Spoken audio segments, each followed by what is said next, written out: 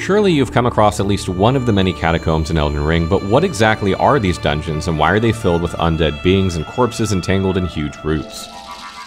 The catacombs are related to the several runes that form the Elden Ring, specifically the Rune of Death, also known as the Rune of Destined Death.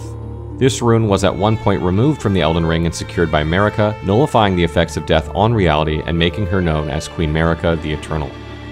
The souls of those who died would now return to the Erd Tree after perishing, and so catacombs were built around the roots of the Great Tree, believed to be linked to the ones of the Erd Tree. This way, the perished would have a proper death as the roots called for their spirit. But when Queen Marika eventually lost control over the Rune of Death, it spread across the lands between through the underground roots of the Great Tree, sprouting in the form of Death Root and giving rise to those who live in death.